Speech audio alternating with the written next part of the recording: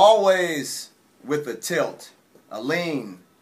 Figures tear themselves into existing out of chance eruptions from occult subconscious vaults, destroying previous advancements by continuing into glowing phosphorescent crystal surfaces whose ruthless pursuits into uncomfortable destructive territories announce multi-dimensional beings take form before our witnessing to witness us, neither master nor student, asking nothing, instead always answering by way of conviction. There it is! But what is it? A broadcast, a materializing transmission, phantom streaks from the depths of a madman's invisible composition, in shards and rays and ways of fragments, frustrating space-time, demanding the blank to break out of obvious, arbitrary, ambivalent modes of predictable conduct.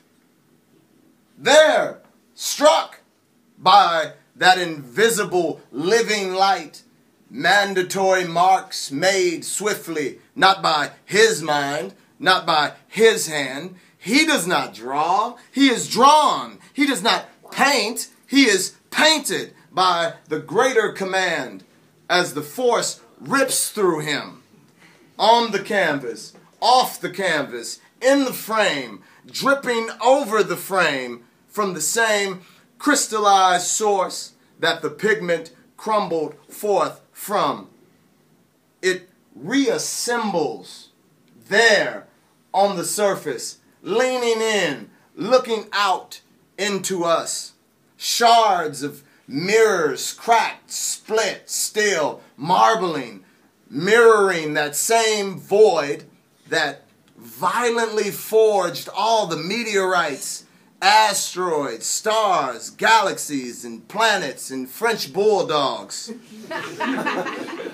by gravity's frustrating force, encouraging talking tangents.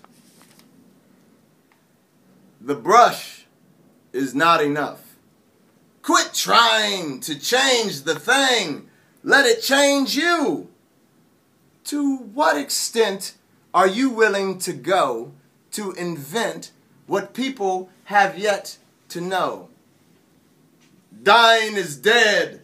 We are already all immortals. Variations of failures have led to inevitable challenges. Paint over it to let it crystallize. Leave only the mistakes. Paint over all the necessary parts. Leave only the unnecessary. Erase the statement. Complicate it. Erase perfection. Remove the narrative. Destroy the background. Delete obsessions. Scratch out everything on the right. Paint over all that on the left. Make space in that vacancy below. Let the void emerge. Study that mirror. Charge the core. Oedipus your sight. Turn out the lights and see if it glows on its own. As it glows, know that now you must either resolve to live with it or through it learn to lean, mutate from a simple servant of many to the master of only one. Find what isn't there, and with no hesitation, do something. Make something happen. Ugly it has to be. Unfamiliar it better be. Obliterate convenient cliches. Launch from your void into the absolute void. Deliberately destroy decorative declarations doing decadent dances. Death to all that. Inevitable immortality for the mad ones who sincerely sacrifice themselves to their silent inner noise, navigating nothingness, where that line between overpainting and painting over blur, smudge, rip, scratch into charging harmonies, intentional tensions, transition, releasing contours, highlighting, outlining, composing chaos, until a sharp figure slices through that cacophony, unveiling that ancient weapon, asymmetry.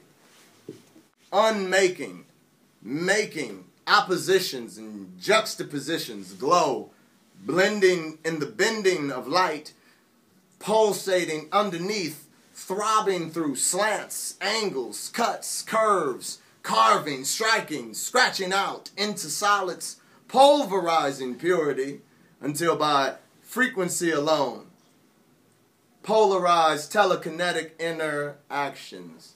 Montauk code me, while Manchurian cyborgs code us. Agnostic algorithms clothe us, from canvas teeth to screens pixels. Not even in Leonardo's deadliest dreams did seers ever imagine seekers bound to galleries and pockets, museums and palms. All the world's knowledge in Google lenses, nanochips beneath the skin. There is no peace in the peace, for it now yells to us, we are the last of what used to be men. Let the work unfinish itself. Leave it to its war, and come back when I no longer resist its resistance to my participation in its existence. No choice but to leave the thing alone to its own inevitable mutations. The piece was finished. The work was done, so he threw the balance off to create more problems for the piece to solve. The piece exploded off the canvas into ambiguous apparitions. This haunted, uncertain, deliberate, determined artist, all crystallized, pixelated, paint stains, phosphorescent, dripping strokes. He alone is the problem he alone must solve. He who can neither discern which is which, who is making whom, what is painting and who is being painted. He sits overwhelmed and consumed. Trance awakens him downstairs in the bar, into blacked out worlds where that swirling apparition demands he himself be destroyed by scale, by form, by content, by figure, by approach, by application, by intuition, by doing what he's never done. Excessive with the unmaking and making of itself, the piece knows no peace until from within that white space opens the emerald, indigo mirror, bronze mirror, gold mirror, copper mirror, indigo mirror, obsidian mirror, which pulls both of them into themselves.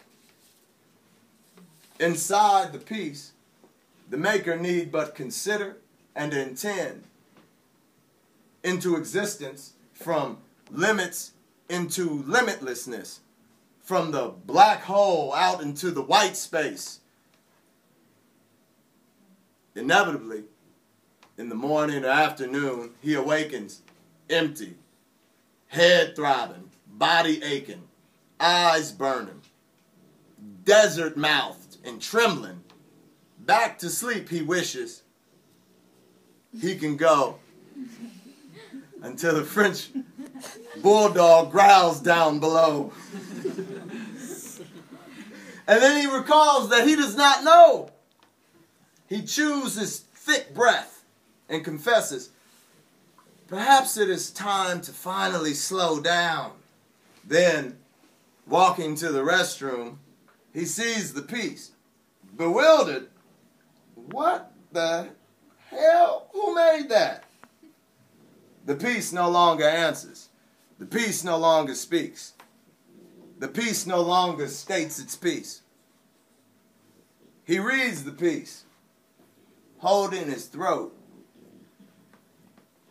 He finally notices his stained hands, his stained skirt. Y'all seen the skirt over there with all the stains on it? And his stained pants, stained colors of the piece now demand that he take notice that his focus has given a platform for the force to land. Lighting his cigar, he admits to the piece, "At least I can be sure that I at least became that beast that unleashed this piece." Yeah.